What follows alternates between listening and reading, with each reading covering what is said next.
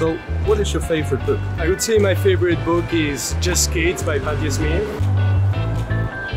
I think my favorite book is À la recherche du temps perdu, which is a French book by Proust.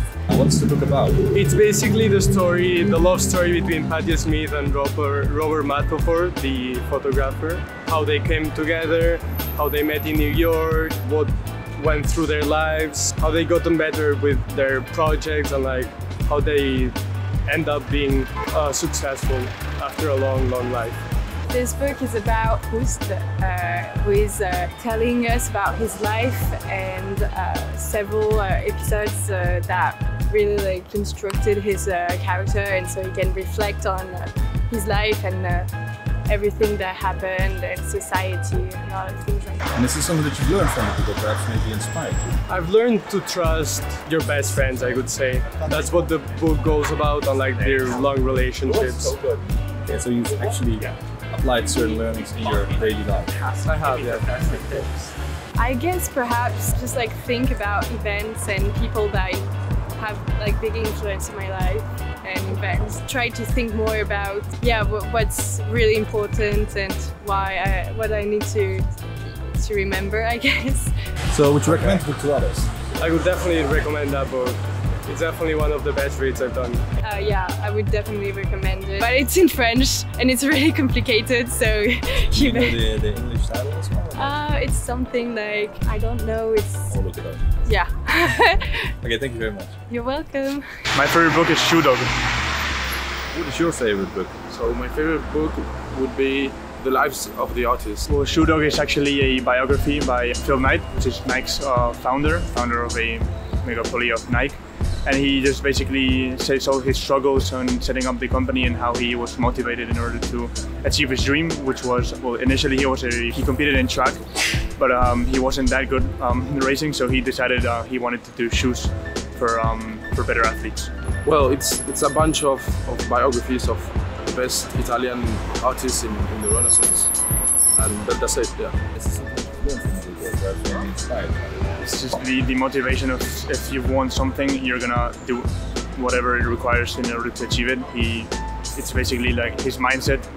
It's just he wanted to become some famous person with something and creating an idea with Nike, and for people to be represented by the idea of Nike for being fast. Well, I learned a lot of the Italian history, which is absolutely fascinating. I mean, these are the best artists in history, so I couldn't like draw anything for my life. I just had so much fun reading it. It's like an inspiration. Exactly. Yeah. Do you recommend it to others as well? Yeah.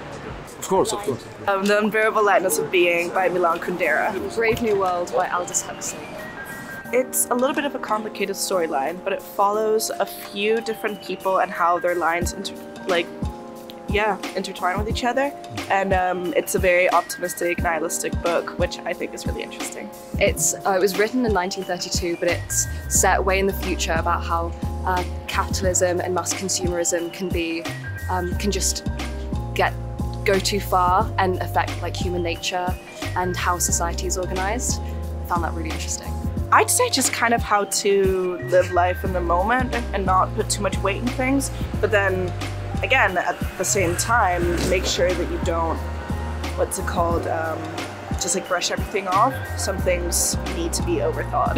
Definitely, I think to do with being more careful about capitalism and how that affects our human nature and how we choose to live our lives, our morals, our values, things like that. So would you recommend it to others? Oh yeah, definitely. But it's a slow book. You have to get through it. Definitely. My favorite book is Homo Sapiens. My favorite book is called Verity by Colleen, Hoover. Call of the Wild, Jack London. It's about a dog. So it's essentially a description of the human evolution from hunter-gatherers to the agricultural evolution, industrial revolution, the scientific revolution. So it's basically about how we developed as humans, which I find very fascinating. It's a psychological thriller. It basically has a bit of a love story about a writer who's gotten in a car accident and she's basically needs a ghostwriter to continue writing her book series. And she's married and her husband goes out looking for someone to write her books. and then it's just a whole series of events when we get to find out exactly who the author was, all the secrets. It's about 1800s America, and it's about the gold rush. So they go to Alaska and search for gold. It's from the perspective of the dog himself. So the dog is like speaking, and just the story of like resilience, you know, and fighting through hardship, and nature and man, and this is the main theme. This book actually inspired me to pursue anthropology in UCL. So I think that's like the biggest impact this book had on my life. I've learned that social relationships are like really complicated. You can love someone for all the wrong reasons and all the right ones, but yeah, it just taught me a lot about social relationships, I guess, and how people care for each other can take different forms, and what you're willing to sacrifice and do for someone. Also, would you recommend it to others?